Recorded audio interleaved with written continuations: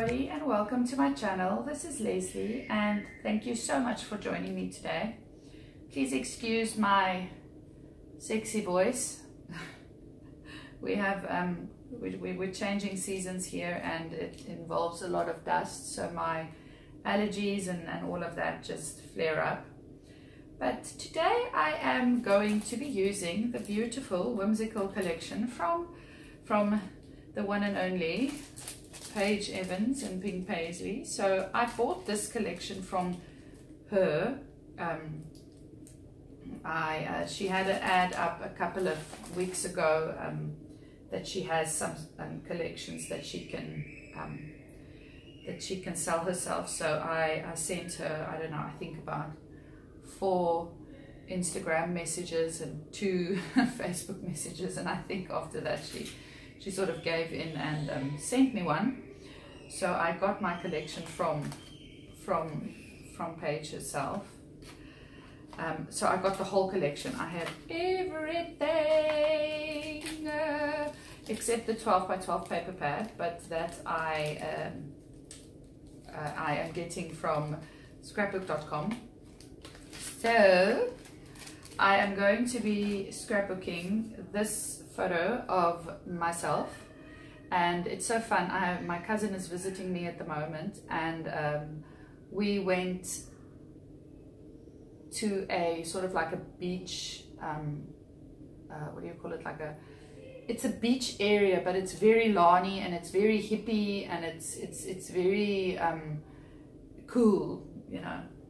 So there's all these little areas and these incredible photo opportunities. Now I don't like taking photos of myself, not at the moment. After 4 babies, my body has completely gone its own route. So hence I don't like taking photos of myself, but she convinced me to pose for a few photos, and I just thought, you know, what the hell, I mean, honestly, I have to pep talk myself into thinking that it's okay, get over yourself. And I hope that this is the lesson that you take from this video today, is to, you know what, if you're overweight, get over it. If you have extra pounds, just get over it. It's okay. You know, if you have a beautiful family and you have people that love you and that you have enough food in your house to feed your family, and if you live in a house, if you have a roof over your head, you know, what more do you want, honestly? Are you going to spend your whole life being obsessed about your weight and spend so much energy on your weight that you could rather spend that energy on your children? You could spend that energy on your creative, you know, on being creative, on caring for other people, on, you know, all of those things. Or are you really going to spend all of that energy on something that doesn't really, I don't know how to say this without offending some people, but, you know, if you die, you don't take your body with you. So, you know, really be healthy, but healthy doesn't necessarily mean that you are a stick figure. If you're a stick figure, that's wonderful. That's great. That's fabulous. That's what I teach my kids. You know, God made us all differently. Some people have big ears, some people have small ears. Some people have brown eyes, some people have blue eyes. Some people are a bit more cuddly, other people's are, you know, a bit skinnier. And, you know, that's sort of how we do it in our household. But it is difficult sometimes, you know, when you can't fit into your pants, or you know, then you just gotta go buy yourself some new pants. But anyways, long story short is I actually posed for some photos, and I have a little skirt on, and I'm very proud of myself that I allowed myself to be photographed in this way. So she told me how to pose, and I told her how to sort of angle the camera and so forth. So it was a joint effort. So I've got a really bunch of got a bunch of really nice photos that I'm going to be scrapping in the next couple of weeks of myself. And I have no issues in scrapping photos of myself. It's not about me being, how do I say this? I don't have issues with people scrapping photos of themselves. I don't think it is vain. I don't think it is conceited. You have to scrap yourself as well. You can't just scrap everybody around you and your kids, and then one day when your kids are all grown up and they think, well, Mommy, where are you? You're not in one of these albums. So I am going to be scrapping some photos of myself, and I am going to, I think I'm going to like it. So here is all my whimsical goodness, my whimsical fabulousness. So I am very excited about using these. As I said, I got everything. I even got the charms, the butterfly charms, and the, you know, everything except the 12 by 12 paper plate, but that I'm getting. So I absolutely love these. I know I'm going to be using these a lot. Like, they stretch a hell of a long way because there's a million of each letter. So let me get started on my process. Oh, another thing, sorry I'm talking so much today. I'm in a talkative mood with my sexy voice and everything. But I did a video a couple of days ago with some music, and the overwhelming majority of the comments that I got was, no music, talk please. So I am going to be listening to my wonderful subscribers, and I'm going to be talking in my videos from now on, and no music. So here we go. Let me put you guys on fast forward, and I will be working on my layout. Okay, so here I have the paper number 5, and I'm going to be cutting out all of those little hexagons, and then you'll see what I'm going to be doing with them. I'm going to be trying to place them in rainbow order. Just something quickly, I think you heard my little baby girl while I was talking just now. That is her when she is having an absolute ball with her older brothers and sisters. So I know it sounds alarming, all the screaming in the background, but that's just Lucy having an absolute ball with them. So you might hear her still now having a little scream every once in a while, but that's just her having some fun. I realize that it might sound a bit hysterical coming over the voiceover, but that's just her having some fun. Okay, so here I am just trying to place the little hexagons in some in a rainbow order, and I'm going to be using those hexagons with the flower patterns on as well, because I'm going to be focusing on the background color and behind the flowers mostly, while I'm putting them in rainbow order. And you'll see that I am spacing them out quite, there you go, there you hear her, she's having a ball.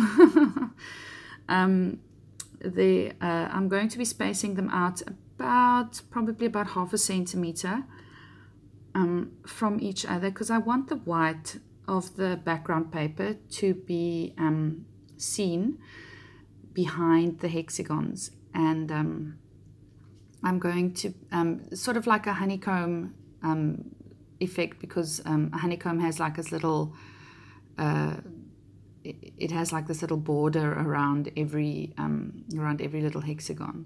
So this is going to take me a little bit of time. I am going to be fussing about with it a little bit, because I want the arrangement to be just perfect. And I was thinking that I would focus most of the color on the left hand side of the page, sort of have a vertical design down the left hand side of the page. I'm not sure what I'm going to be doing on the right hand side of the page yet. I know I can't leave it white like that, but I am going to be doing something there. So so there you'll see that I am just going through all the colors, still trying to figure out, and I want to place the the little hexagons with the flowers, and I want to sort of space them out quite nicely, quite randomly as well, and evenly, so that there's a bit of flower or floral design in each of the little color bits. So yes, and there I am just organizing that little bit. I was running out of little hexagon bits, and I needed to figure out what I was going to do over there. So at the top there's this little open space. So I just take one of the darker orange bits and I pop it in that spot, and then I just take a lighter yellow bit and put it on to the left hand side of the layout. And I know there's a bit cut off there, but it's still the basic shape and you don't even see it in the end.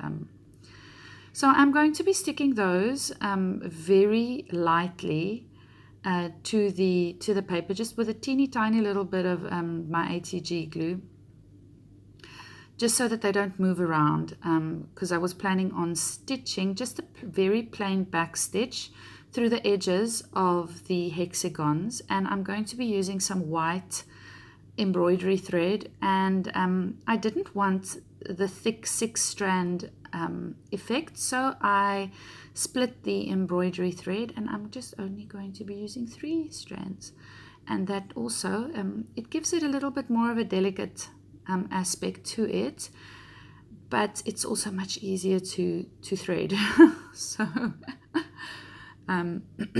excuse me, so it is a lot easier to thread. Now I'm fussing about trying to see where I want to place my photo, and I am thinking I want to place my photo over the yellow bit of the rainbow that I created there, just because the majority of the photo is yellow and it's going to fit in there really nicely. I'm not taking anything away from the rainbow effect that I am trying to create there. So there you'll see I'm just going back and forth doing my plain old back stitch around the edges of each of those hexagons.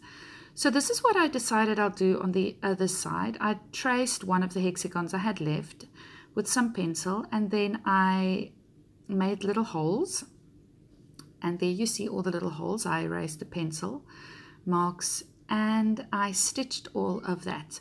But before I stitched it, I realized that I wanted to do I decided that I wanted to do some splatters. Now I'm proud of myself that I thought ahead